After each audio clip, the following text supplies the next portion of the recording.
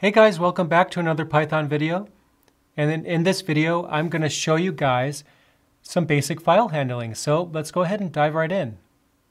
So we've done quite a bit in our series so far. We've looked at tuples, functions, all kinds of different things, but we haven't actually looked at file handling yet because, at some point you're going to want to have the output of a program saved into a file, or maybe you want to read a file. So these are definitely some important concepts that you'll need to know. So let's look at a basic example right now. I'm going to create a variable called myFile, and I'm going to set that equal to file.txt. Now, what I'm going to do here is I'm going to do file equals open myFile, and then R in double quotes right there. So basically I'm opening a file, but I'll describe that in more detail here in a moment.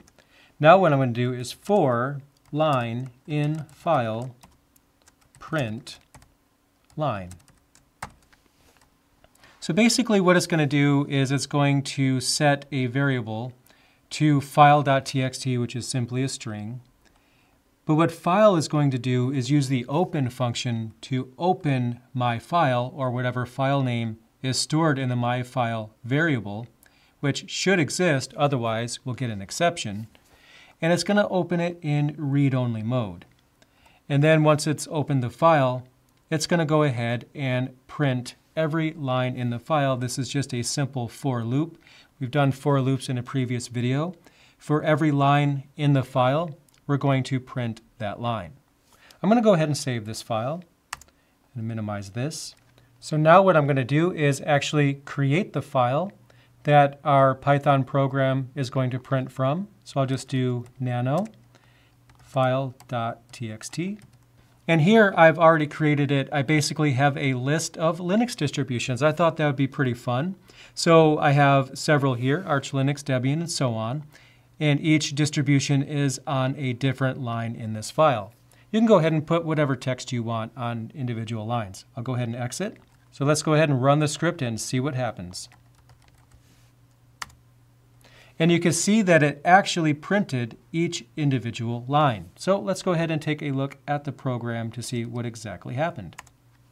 So here I have file.txt, which is just the name I gave it. I stored it in that variable myFile.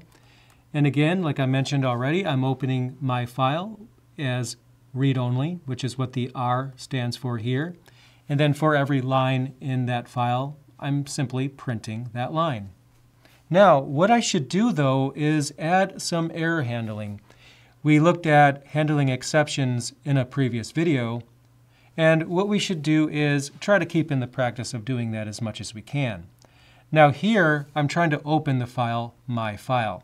But what if that particular file didn't actually exist? Well, we would get an error. So for example, if I was to move file.txt to file2.txt, and then run the script again, I get an actual error. And the error I get is file not found error. Now, we can actually try to capture that particular type of exception. So what I'm going to do is simply copy this because I'm too lazy to type all that. And I'll bring our script back. And now what I'm going to do is add a line right here. And I'm going to change this to try. Need now to indent this. And for the exception, so I'm going to capture the file not found error as E. And then if that exception were to occur, I'm going to print the file was not found.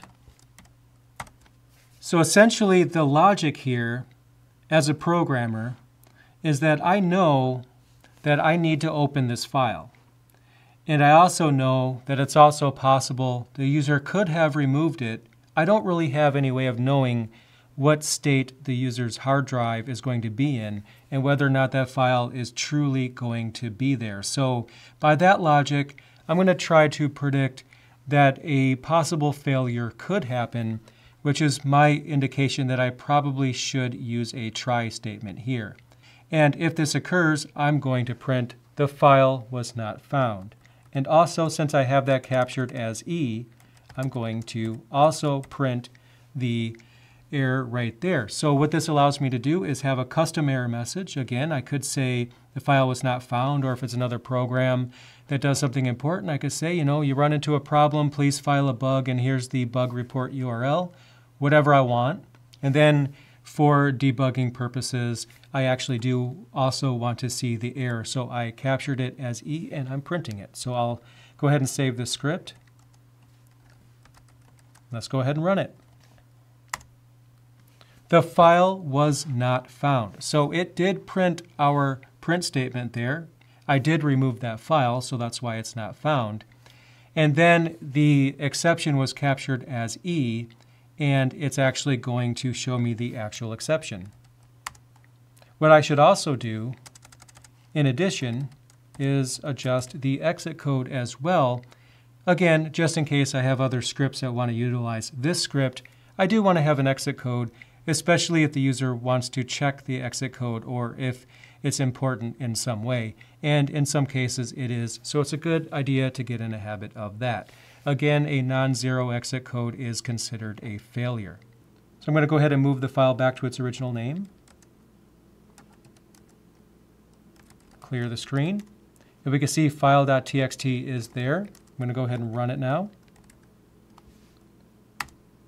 And we can see that it actually went ahead and was able to print everything from the file because I made sure that it actually does exist.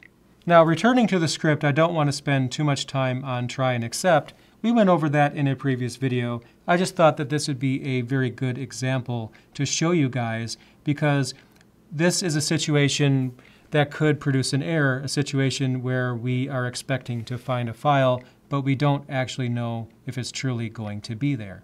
We'll get back to the video in just a moment, guys, but before we do, I just wanted to quickly mention my sponsor, Linode. Linode is an awesome provider of cloud Linux servers, and their Cloud Manager dashboard makes it extremely easy to set up your own Linux server in seconds. Whether you like Fedora, Debian, or Ubuntu, or whatever your distribution of choice is, you can have your very own Linux server running your favorite distribution in a geographic location near you with the latest one just recently introduced in Toronto. So go ahead and check out the link in the description below this video where you can get $20 in credit towards your own Linux server. So go ahead and check that out and let's get right back to the video. All right, so here I have another example. And what I want to show you guys is append mode for A. Now we did R for read-only before, but we didn't actually have to do that. Before we had R for read-only, but if we don't include that, Python assumes read-only. I like to be explicit though and make it clear what I'm doing. Read-only is actually preferred. If you don't have a reason to write to a file, you shouldn't write to it. But often you will need to write to a file, so append mode is a way to do that. W for write mode is another way to do that. So what's the difference between A and W? Well, actually A for append means it moves the cursor to the end of the file and appends what you're trying to write to the file to the end, whereas with W for write, the cursor, so to speak, is at the beginning of the file, and that's where it's going to write it to. So I'm opening the file in append mode, and basically I created a list right here of some titles of some movies. And then what I'm going to do is, in this for loop here, for M in movies, it's going to file.write M, and then when everything is all said and done, file.close. So I'm going to go ahead and save this file. And I'm going to remove file.txt and then touch file.txt. And we can see file.txt is a 0-byte file. There's nothing in it. I'm going to go ahead and run our script. I called mine append file.py. And there was no output. But if we check ls, we see that now the file is no longer 0. Well, what's inside the file? Let's check it out. And what it did was it actually wrote everything all together, but you can see that the program did run. It did what we expected it to do, or at least it did what we asked it to do. maybe not what we thought it would do, but it did in fact add those titles, those movie titles to that text file. Let's go ahead and return to our script here and take another look at this. All right, so one of the things I wanted to address was the fact that everything is being written together. And to address that, what I did was I added a little string concatenation right here where we're printing the current movie. Like every time the for loop iterates, m is equal to one of these items in the list. But what I'm actually going to do is concatenate a line break. Let's go ahead and see how the output is handled now. So what I'm going to do now is empty out that file. One way to do that is to use truncate-s0 file.txt, and that's a bash command right there. And now we can see that our file.txt is zeroed out. And I'm going to go ahead and run our script again. I'll just run it a few times. And let's just see what happened. And we can see that it actually did what we were hoping it would do in the first place, which is add in every line one of the movies from that list. And since we're looping over the entire list, it's going to add each of them to that output. So just as a quick review, guys, I'm creating a variable called myFile, and I just put the file name in here. It's just a standard string meant to represent a file name. I'm going to use a try statement right here to basically try to open that file in append mode. And if it's not able to, for example, the file wasn't found, then I'm handling that exception right here, which is not required, but it's a good practice to get into. Then I am creating a list right here, and I just put some movie titles in there as an example. And then I'm doing a for loop, and I'm writing each item in that for loop to that file, and then I'm adding a new line at the end. And then to be clean, I'm going to go ahead and close that file. And as a reminder, I have append mode right here. I could have done W if I wanted write mode, which would put the cursor at the beginning of the file. But in our case, that wouldn't make much of a difference. So that was an example of how to do some basic file handling in Python.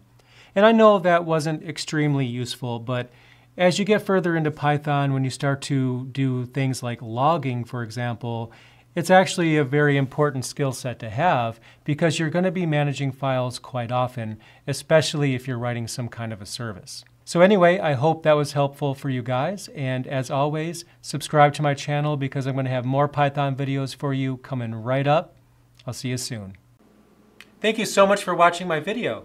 If you want to help me out, go ahead and check out the links in the description below, and there you'll find a link to purchase my latest book, Mastering Ubuntu Server, 2nd edition.